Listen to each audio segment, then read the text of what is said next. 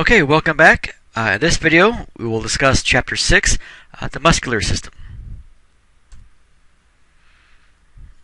Alright, as you'd imagine, muscles are responsible for all types of body movements. And there are three different types of muscle found in the body. We have skeletal muscle, cardiac muscle, and smooth muscle. Now, these three are found in different locations. There are some similarities between the three, but there are some big differences between the three also.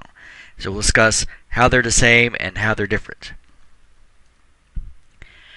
Some basic muscle characteristics. Both the skeletal and smooth muscle cells are elongated. They're basically kind of long and tube-like shaped. And you can say muscle fiber in place of muscle cell. Those phrases mean the same thing. So I may say muscle fiber or muscle cell, but they're referencing the same structure.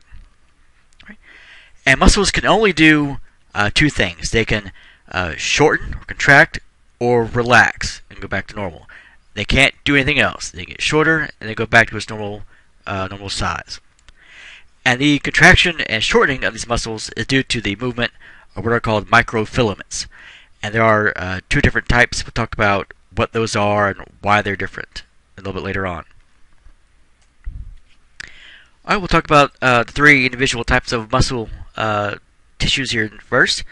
First one we'll go over is cardiac muscle. And like the name implies, cardiac is found in only one place. It's found only in the heart, nowhere else. The cardiac muscle has what's called a striated appearance or a striped appearance. And we'll discuss why that is here in a few slides. But you have alternating patterns of light and dark bands. So it looks like it's striped, almost like a stripe on a tiger. So it goes light, dark, all throughout the entire length of the cell fiber. So some areas look lighter, some areas look darker. And we'll discuss why in a few minutes. The muscle fibers of the cardiac muscle are going to be branched, kind of like the branches on a tree, and have one nucleus per fiber. And they are also under involuntary control. What that means is you don't have any conscious control of making your heart beat. It beats on its own due to a function of the brain and the brainstem. So you don't have to think to make your heart beat, among many other operations that your body has. So that's not under your control. It's involuntary. Alright, the branched fibers that are found in cardiac muscle are connected to each other by a structure called a intercalated disc. And this is a structure that's only found in cardiac tissue also. And these discs, their biggest function is to help the fibers communicate with each other faster, which exactly is what you want in a heart tissue. The faster they are able to talk to each other, the sooner they get the heart beating. So this is a very important structure, the intercalated disc. Again, it's the generic image of a heart and where the heart muscle will be in the cardiac tissue. And we'll discuss what these features are in a future chapter. Alright, next we'll talk about smooth muscle. These fibers are going to be elongated with tapered ends, and the fibers actually will bulge in the middle. So you start off very narrow, then it gets wider in the middle, and tapers back off again. You'll have a single nucleus located almost dead center of the fiber, as a little bit bigger nucleus than normal. These are not striated in appearance. These look smooth. So of the three tissue types, or muscle tissue types we'll talk about, this is the only one of the three that is not striated or not striped in appearance. And these are also under involuntary control. You don't have any control over what these do or when they do it. It happens on their own due to a structure in the brain. One location that you'll find smooth muscle is in the intestines. This is how material gets moved along throughout the intestines. And if you look at this image here, this would be one smooth muscle fiber. It starts off kind of narrow and bulges in the middle with the larger nucleus and tapers back off again.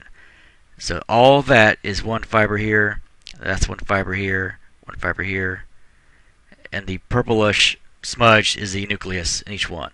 So that's why it's called has a tapered look to it, but it is smooth. There is no striped appearance to it. The tissue type that we'll focus mostly on for this chapter will be skeletal muscle. This is the muscle that is attached are muscles that are attached to your skeleton. This is how you're able to move. And they're, of course, usually attached to bones, but they can attach to each other also. The cell fibers are going to be long and tube-shaped. They don't bulge in the middle like smooth muscle does. It's very long and narrow. And also will have many nuclei. This is like cardiac tissue. These are going to be striated or striped in appearance.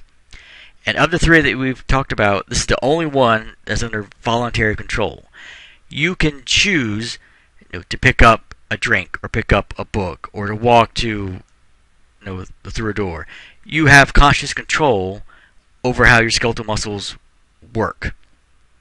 Now, assuming there's no injury, assuming there's no chronic no disorder or disease, but skeletal muscle is the only one of the three that you can actually control. Alright, this slide has a summary of all of the three and the key parts of each one. Like I said, for skeletal over here, cardiac here, and smooth here. For smooth, the spindle shape or the bulging shape in the middle. One nucleus, uninucleated, one nucleus in each cell fiber. Involuntary. For cardiac, striated, branched, also is involuntary. And skeletal, striated, tubular, multiple nucleuses or multiple nuclei, and is voluntary. So they have some similarities between the three, but there are some big differences. Skeletal is only one of the three that's voluntary, and smooth is the only one of the three that is not striated. Non-striated. Alright, next we'll get into skeletal muscle structure. That's why I put the M period is abbreviation for muscle. I just ran out of room on top there, that's why that's abbreviated.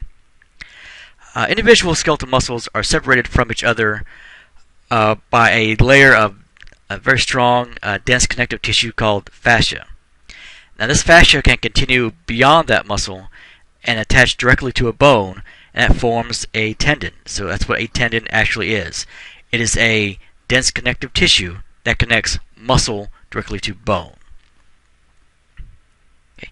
There are probably some of the more well-known examples of a tendon. This is the foot, obviously on the lower legs. The foot. This muscle will be the calf or the gastrocnemius muscle. What attaches that calf muscle to your heel is the Achilles tendon here. And you'll notice on these pictures, tendons are going to be white in color because remember, connective tissue is avascular. It will not have blood vessels, so it won't appear red like a muscle would. That's why they're going to appear kind of a chalky white color. That's also why it takes longer to repair this or to rehab from this kind of injury. So an athlete or anyone in general, if you rupture this Achilles tendon or tear it or injure it in any kind of way, it takes longer to heal because there's less of a blood supply to it. That's probably one of the more well-known examples of a tendon. Also on the bottom of the foot, the word plantar is a reference to the bottom of the foot.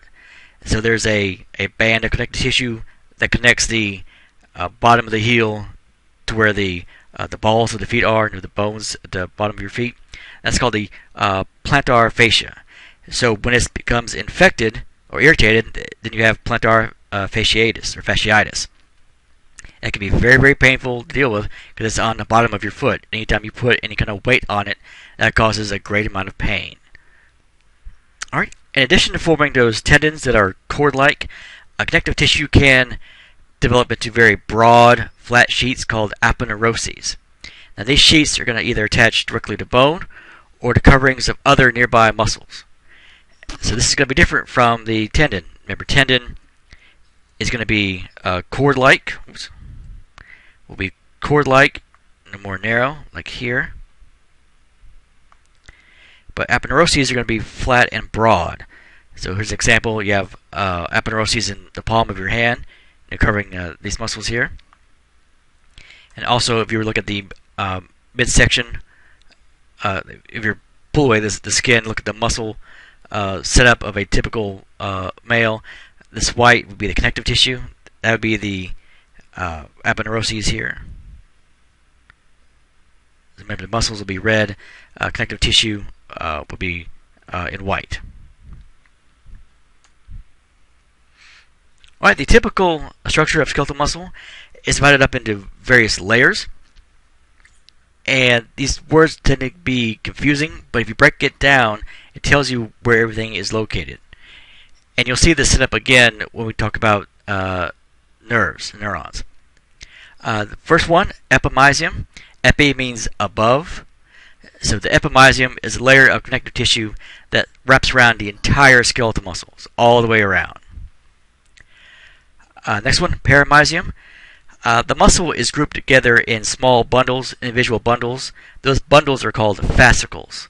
And the perimysium is what wraps around each of those units, each of those fascicles. And the connective tissue found inside those fascicles is the endomysium. So endo means inside. So inside those fascicles, the connective tissue that surrounds each individual muscle fiber. So epi means around or above. Peri means around, so around each fascicle. The endo means inside. So if you were to take a typical image of this, here you have the bone, then you have the tendon connecting the bone to the muscle. The epimysium is going to wrap all the way around the entire muscle. These individual units, these are the fascicles. That's one, that's one, that's one, that's one, that's one. And this one is actually pulled out, coming at you, coming out of the picture. That's one fascicle. The tissue that wraps around each of these units would be the perimysium. So what's wrapped around here, and then that border here, and here. And the tissue that's inside these fascicles, like from here to here, that'd be the endomysium. Those are what will wrap around each individual muscle cell or muscle fiber. So don't confuse epimysium with perimysium or endomysium. Alright, some basic skeletal muscle functions. First, of course, to produce movement. This includes all locomotion. Maintain posture. That's how you're able to keep a constant posture, whether if you're laying down or standing up or sitting up. Your muscles help to constantly correct you to give you a decent posture. Stabilize joints. This is particularly important for some more ill-fitting joints. A good example of that is your upper arm and your shoulder. Your arm is basically just hanging there and kind of bound there by a collection of muscles and tendons and ligaments. It doesn't really sit there all that strongly. That's why it's fairly easy to dislocate the shoulder. And lastly, function of the skeletal muscle is to generate heat. It's created by the energy used for contractions. This is why you shiver when you get cold. Your body is shivering to produce more heat. That's what your shivering is for. As you shake due to you being cold, the more the muscle moves, the more heat it generates. Here's a image of some of the muscles that we have. There's no way we'd have time to go over all the muscles. There are over 600 muscles found in the body. And if you notice, a lot of these have some fairly long Latin names. So it can get really, really in depth with some of these names, but we won't go over such a large image. Alright, skeletal muscle microstructure. Let's see the first one, sarcolemma. Anytime you see the prefix sarco, that's a reference to muscle or to flesh. And then anytime you see the ending lemma or lemma, L-E-M-M-A, that's a reference to the cell membrane or the plasma membrane. So a sarcolemma is the cell membrane of a muscle fiber or muscle cell. This is a term that specifically references muscle fibers. Next we have the myofibrils. These are the thread-like filaments that are found within muscle fibers. They can be either thick or thin. The thick ones are called myosin. The thin ones are called actin. And the way I've always kept it straight, thin, then actin, so basically thin without the H. So don't confuse which one's thick, which one's thin, because it usually gets asked on the test. This is why some muscle tissue looks striated. The alternating light and dark bands, they look that way because you have thick and thin filaments side by side. So that thick, thin gives that dark, light appearance. Next one, the SR, or the full name is the sarcoplasmic reticulum. It's a very specialized version of the smooth ER from the muscle fibers. This is used to store calcium. Calcium is critically important for muscle contraction. If calcium isn't there, your muscles can't contract. And the last term on here is sarcomeres. These are the actual units that cause a muscle cell to contract. And I apologize, the word here got cut off on the end. That should be cell. So the sarcomeres are what actually cause the muscles in general to get shorter as they contract and then go back to normal, all due to the contraction of sarcomeres. Alright, here's one image of a skeletal muscle, kind of cut cross section. These alternating light and dark bands, that's why it looks striated or looks striped. This would be true for skeletal and cardiac muscle. And because of that, it's because you have light and dark bands due to the thick and thin filaments side by side. And this would be one myofibril pulled out. Sarcolemma here is kind of pulled back here. But remember, that's a reference to the cell membrane of a muscle fiber. Alright, skeletal muscle contraction. This is also known as the sliding filament theory. This can get really, really detailed, but I'll give you a very broad overview of how it works. And I will also include some links to some videos and some animations on blackboards so you get a better idea of how it actually works, how it functions. The general overview of how this works is this. The muscle fiber is activated or stimulated by a nerve. And we'll talk about that process, I believe, in the next chapter or two. This causes the myosin heads to attach to a nearby thin filament. This is what's called a cross bridge. You have the thick myosin filament connecting to the thin actin filament. So there's a bridge formed between those two filaments. That's called a cross bridge. Now that myosin head will bind to the next site of the thin filament, causing it to pull forward. This is called the power stroke. So the myosin head will connect to the actin filament and then pull forward. And this happens millions of times in each muscle fiber, and this multiplied by millions and millions of times causes the sarcomere to contract. And this is a continuation of what I just mentioned. This happens over and over and over again at fractions of a second, causing muscles to get shorter, and that's how you have a muscle contraction. Of course, there's a lot more to it than that, but that gets into a lot more biochemistry than I want to get into. But it is mentioned in the book, and you will get a little more detail in the videos that I'll show you. That's basically how it works. And this key, or this last bullet point here, is something that's important to remember. A muscle contraction is either going to be all or nothing. It either contracts or it doesn't. There's no middle ground. The lights are on or the lights are off. You're pregnant or you're not pregnant. There's no middle ground. It happens or it doesn't. The same thing here. Muscle contraction is all or nothing. Alright, next we'll talk about various forms of body movements.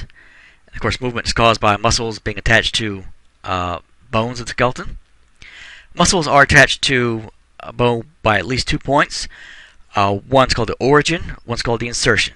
The origin is the point of attachment to the bone that doesn't move. And the insertion would be the opposite. The insertion of that muscle is a part of the muscle that attaches to the bone that does move. And here's what I mean by that. An illustration of the arm being flexed. For this muscle here, brachialis, the origin would be here on the humerus bone, the upper arm. This bone would not move for this movement. The insertion would be here. So whenever you are moving your arm or flexing it in this motion, the only part of the setup that's actually moving is this bone here, the ulna. So for this muscle here, the brachialis, the origin would be here because that bone doesn't move, and the insertion would be here because that bone does move. Every muscle will have its own origin and its own insertion. Alright, we'll go over some joint movements, and a lot of these have an opposite movement that we'll go over, and I'll show you pictures of all these. You need to be able to recognize these by, not just by definition, but by picture also. First two, flexion and extension. Flexion, the angle between the bones decrease. So if you are flexing your arm, you are lowering the degree between the bones of the upper arm, the humerus, and the bones of the forearm. If you extend your arm, you are increasing the angle between those bones. And here's what I mean by that. If you start off in the neutral position here, if you flex your arms this way, the angle between these bones here and this bone gets lower. If you extend your arm and sticking it straight out, then you have an increase between the angles of this bone and these bones here.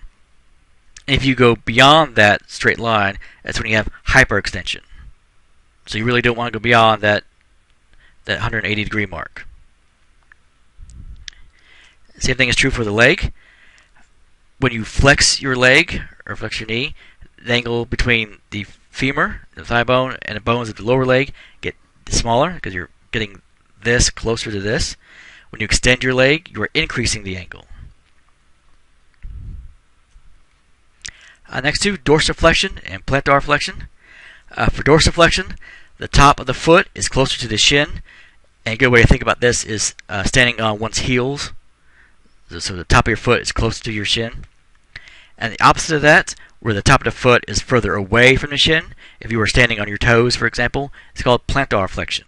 You are flexing the plantar section of your foot, which is the bottom of your foot. So when the top of the foot is closer to the shin, being brought up here, dorsiflexion, or standing on this one's heels.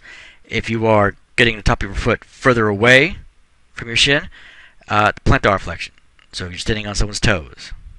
You are flexing the bottom part, or the plantar section of the foot.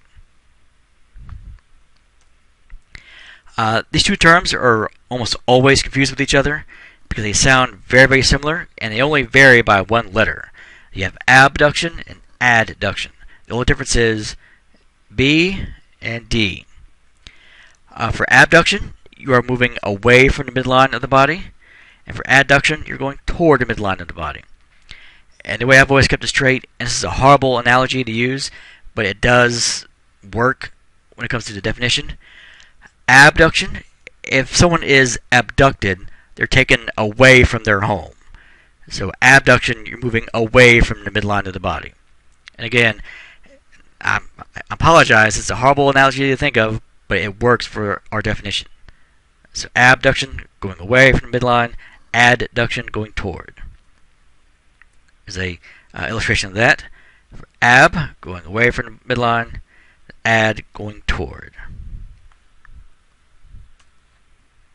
Supination and pronation. For supination, you're rotating the arm so the palm is facing upward or anteriorly, like when we talked about the anatomical position in Chapter 1. When you're standing up and you're facing forward and your arms are by your side and your palms are up, that is when your palms are supinated. They're facing upward or facing outward. Opposite of that is putting your palms down. That's pronation. If you are in a prone position, you're laying face down. So if your palms are pronated or in a prone position, they're going to be facing down.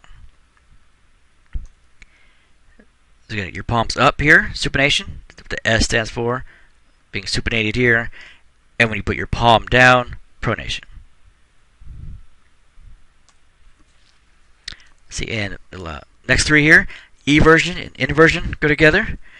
For eversion, you're turning the foot's plantar surface laterally. You're going away from the midline of the body. And the opposite of that would be inversion. You're turning the foot's plantar surface medially or toward the middle.